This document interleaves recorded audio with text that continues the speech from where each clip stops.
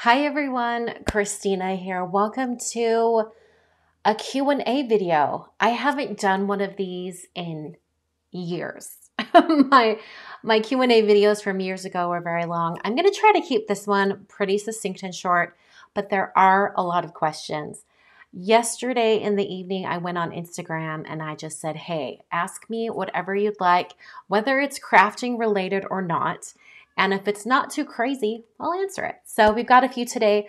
I'm going to answer questions that I have not answered ever. So here we go. I've got my computer in front of me. I've taken some screenshots of the questions. And this first question was the most asked question, which then helped me decide what my last video was going to be for the year. So many of you asked, when are we going to see a craft room tour? Well, I spent most of the day cleaning my craft room and it has never been so clean. So my next video will be a craft room tour. I'm not going to go into detail and open every single drawer and cabinet, but I will give you a general overview of my new craft room, what I'm doing, how I'm using it, and how it came together. So hopefully I will have that up tomorrow, Thursday. I'm going to try to put this Q&A up and then I'll put the craft room tour up as well. Just depends on how fast I can get it edited. Okay, so the next most common question, there were quite a few questions about my husband, me and my husband. The most common question was, how did we meet? So many of you asked, how did we meet? So we met online on an app, like a lot of people these days. We met on the app Hinge. Now, if any of you are single out there and you haven't ever tried Hinge, I really encourage you to try it. It was different. Maybe it was because when we were on it, it was brand new, but I just found it really refreshing in comparison to some of the other types of apps that were out there at the time.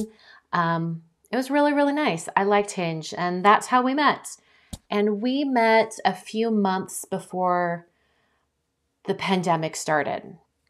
And I think, I've said this to my friends and family, I think eventually we would have ended up married, in the long run. But being like with lockdown and really closing in our circle that we were, spending time with, I think it really accelerated the relationship. So we were married about a year after we met. Now, in Utah, that is not uncommon. A lot of people meet and are married a few months later, but we actually preferred to wait a little bit longer. We were thinking of actually getting married in spring of this year, but it just happened the way building the house, the timing of it just worked out so that we needed to get married a little bit earlier. So we got married in January, and we're actually going to be going away for, it's kind of like a redo honeymoon because we really didn't get one last year because of the pandemic. And I don't know that it's safer to travel now. Maybe we're just maybe a little bit more comfortable with taking the risk, but we're going to attempt a honeymoon. Speaking of my husband, the other question that was really common was, will you ever meet my husband? Will he ever be on camera? Maybe someday. It's completely up to him, like if he wants to be or not. I'll leave it up to him. Another question that was asked multiple times, which really surprised me, was, does your husband ever craft with you? I wouldn't say that he's like crafting at the same time as me. A lot of times, well, this has happened a few times since my craft room has been finished, but I will be working on something. I'll be filming something here at my, main workstation, and he might be in the corner on his laptop working on something else. So we do that a lot. Our very first Valentine's Day, this is cute. He actually made me a card. He'd never made one before. And what made it even better was he filmed himself like vlog style going into Michael's and buying all the supplies, or maybe it was Hobby Lobby. I can't remember, but he bought all the supplies and then he filmed himself making it, like, because it was just kind of funny. And it was adorable. It was so cute. I still have the card. It's adorable. I've saved it. And I think he's made me a couple cards since. But he's a sweetheart. He's really sweet like that. This was a question that came up multiple times. All you cheeky people asking me if we're going to have kids. Are we pursuing parenthood? I liked the way that was phrased. Kids are not in the cards for us, and we are totally okay with that. We love the cats. We love travel. We have a very, very full life, but no kids. This next question is asked, how did you start designing for Simon Says Stamp? When I was hired at Simon, I had been working at Basic Gray for a couple of years, and Simon hired me not specifically to design product for them, but to work on like their website graphics and flyers and things like that. And much like what happened at Stampin' Up, where I started designing in one place, I quickly kind of moved over to product design. So I think within about a year and a half, maybe, yeah, it was about a year and a half. Within about a year and a half, I had transitioned at Simon, going from, just website graphics, things like that. I had moved over to product design. And in 2014, I left full-time employment at Simon Says Stamp, and I've been a contract designer for them ever since. So the way I started designing product for Simon was I was designing other things for them beforehand. So it wasn't like sending them, I don't even know how people design for Simon outside of it. I don't know how they start because I came in designing other things. But that's kind of what happened. That's how I did that. Okay, so this question says, my parents talked me out of an art degree. Do you ever regret it? I don't regret it one bit. I almost didn't go into art. I'm so glad I did. I think I probably would have found my way here anyway, but I'm glad that I went about it in a way that I was able to hone those creative skills. And I think anyone can get into art at any age. So if you want to go back and pursue that art degree, I say go for it. I have 3 questions that I got that were basically about how to stay motivated creatively.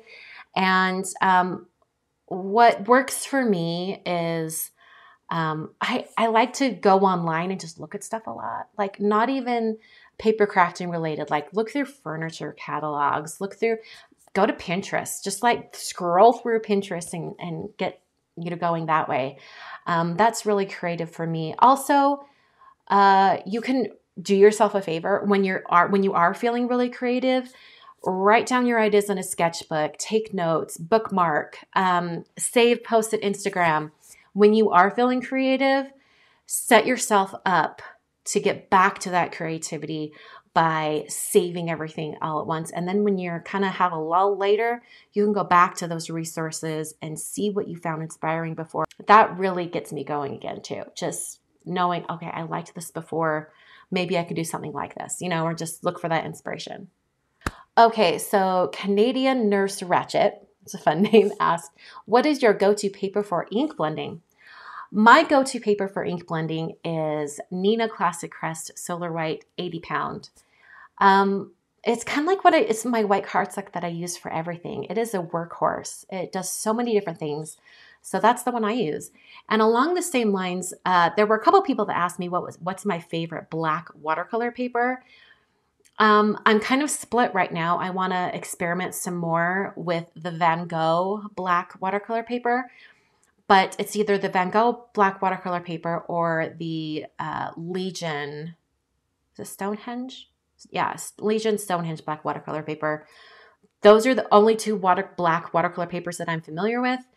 And I like both, but I haven't used the Van Gogh one much more. I want to experiment some more, but those are 2 that I like. Someone asked about this canvas that's right up here on my wall that says Merry and Bright. I actually created that myself. I did the lettering, and then I sent it off to a canvas printing website, and they sent it back. It was actually really fast and easy. If you guys are interested in something like that, like maybe some prints that you can order and have canvases made with like quotes on them, let me know, because I could possibly do something like that. I haven't like updated my shop in years, but if it was something that would be of interest to you guys, you could do that. And all you would have to do is take the file and, have it printed on a canvas, and you would have you know, like a letter that gives you the rights to do that in case there was ever any question. You could just have it printed once for you. Or if there was enough interest, I could possibly have them made and then ship them out. You know, like, let me know. Speaking of, someone asked me a while back, like, about my black and white US map that's in my craft room. It's just over there. That was one that I made at Basic Gray. I've considered updating it, making a new version, and then possibly selling it. Let me know if you guys would be interested in that too. So basically like canvas art prints. Would you be interested? Let me know in the comments. Okay, this next question is fun. It's about cruising. Will you be doing a cruise after the pandemic has passed? Truth is, I have been on a cruise. I did not put it on social media because it was just a vacation. I went with my husband and my mother. She cruised in a room by herself, and my husband and I were in a room. And this happened the beginning of November. The stars aligned, and it was the perfect opportunity. I have never booked a cruise like with such a small amount of time between booking and going. It was about 3.5 weeks. Airfare worked out. It was a fully vaccinated cruise, and we were only going to a private island. It was a 5-day cruise. It was short. We felt really safe on the cruise ship, and it was a brand new ship too. It was the Rotterdam from Holland America. It was absolutely beautiful. Yeah. So to answer your question, yes, I have already gone on one, and I actually have more cruises planned in the upcoming year. So yeah. And speaking of cruises, someone asked a question about if I was ever going to have another crafty cruise. You may know that back in 2019, I had a crafty cruise. There were about 18 of us, all crafters. It was such an amazing group. And then right before the pandemic, I was supposed to be going on another crafty cruise with about 60 of you to Alaska, and that was canceled, obviously. I don't think I'm going to do a crafty cruise again. I wish I could pull that all together, but I don't think I will. It was a lot. It was a lot to organize and stuff. I loved it. Loved it. I loved all the people I met. We're still friends. We still talk to this day, but I don't know that I would want to open it up to that many people again. So I don't think it will happen, sadly. So for the last question, it's a fun one. Basically, have you ever had a dog, or will you ever get a dog? I am not opposed to dogs. I get along with dogs. They're fine. I think I'm just more of a cat person. I love cats. And the 3 cats that I've had as an adult have just been stellar. Manny was amazing. Sophie and Daphne are amazing. It's wonderful. So I'm a cat person, but I'm not opposed to having a dog. Never say never. Thanks for tuning in. Come back very soon for that craft room tour. I'm hoping to have that up very, very soon. I want to get it up as soon as possible. So watch for that. Thanks for watching. I'll see you guys in another video very soon.